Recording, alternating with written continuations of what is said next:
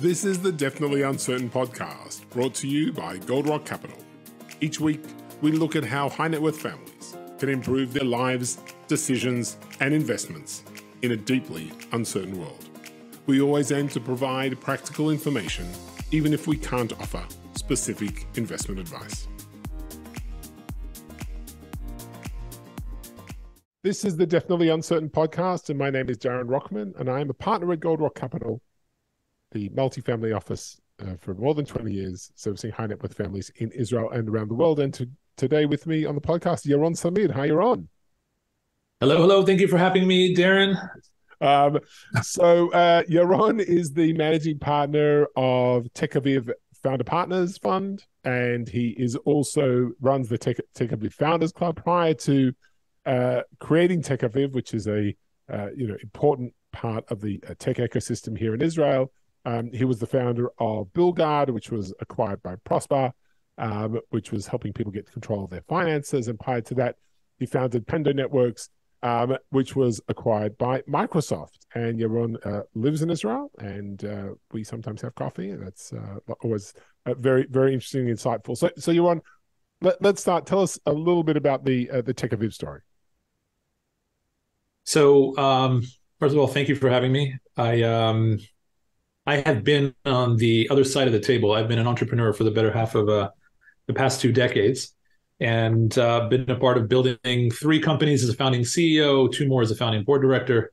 In parallel to all that, summer of 2007, I started organizing what became the TechAviv Founders Club, which was a YPO-style organization for Israeli tech founders, private, today global network. We started with a small cohort meeting in a coffee shop. Today, 3,000 members worldwide, major branches in Tel Aviv, New York, Boston, and Silicon Valley. That's a big coffee shop. Wow. Amazing. So really quite a journey. So you probably have as good a view of the Israeli venture industry as anybody, and really, both as a founder and, sort of bottom up and top down, I suppose, and as an investor. What would you say is the current state of the venture market in Israel, March 2023? So first of all, we very much mirror the macro global roller coaster ride that is the private equity industry for tech. And so we have taken the same sort of dip in terms of venture dollars into the country. First of all, 90% of our venture capital comes from international financial institutions, family offices, angels, etc. And we had a peak year in 2021, $26 billion poured into Israeli tech companies. In 2022, that dipped down to 15 billion. And in 23, we expect it to be even a little bit less. That's the current state. But overall, I believe that as you have more of these companies that are category defining, Palo Alto network type companies, you're going to be inspiring the next generation to build those kind of companies versus the quick exit and the headline. So your Jewish mother is proud of you, right? You're going to be focusing on a far, far bigger goal, and that's going to float, all boats. I'm very, very optimistic about that happening because of the deep technical talent that we have. And like I said, we are past the quick exit days.